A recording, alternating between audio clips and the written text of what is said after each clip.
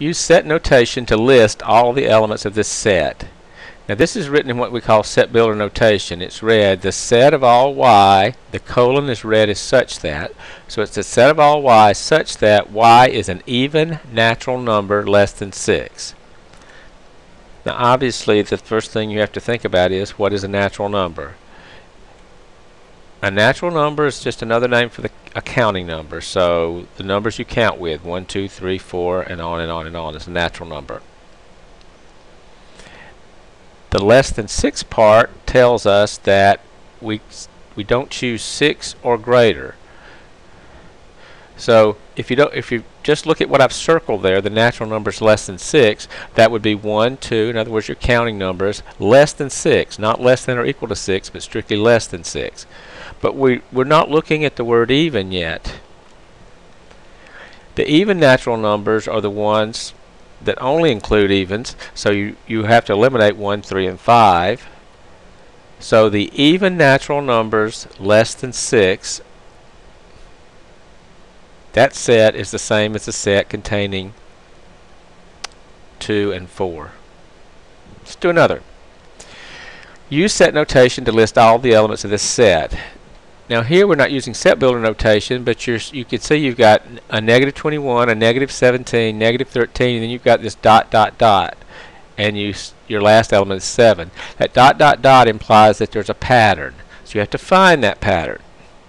And it's easy to see that each number is 4 greater than the one before. In other words, the difference between those two numbers, two consecutive numbers, is 4.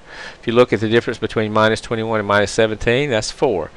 Between minus 17 and minus 13, that's 4. So if you continue that pattern, if you add 4 to minus 13, you get negative 9. If you add 4 to negative 9, you get negative 5. If you add 4 to negative 5, you get negative 1. If you add 4 to negative 1, you get positive 3. And if you add 4 to 3, you get 7. And 7 is the last thing given, so you know at this point you're done. So writing it out without the dot dot dot, the ellipses, would give you the set containing negative 21, negative 17, negative 13, negative 9, negative 5, negative 1, positive 3, and positive 7. Let's try one more.